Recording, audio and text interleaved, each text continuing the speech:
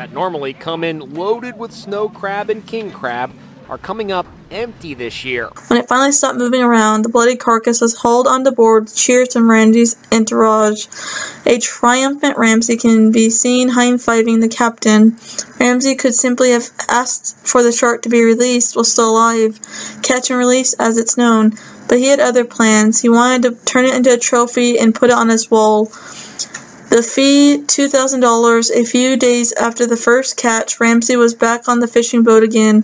On this occasion, he landed a 9-foot hammerhead shark, which was subjected to the same slow, lingering death. Of course, there is no mention of this in his Channel 4 documentary. And now Sharkgate, the senseless slaughter of 2 animals which Ramsay has since urged the world to help conserve.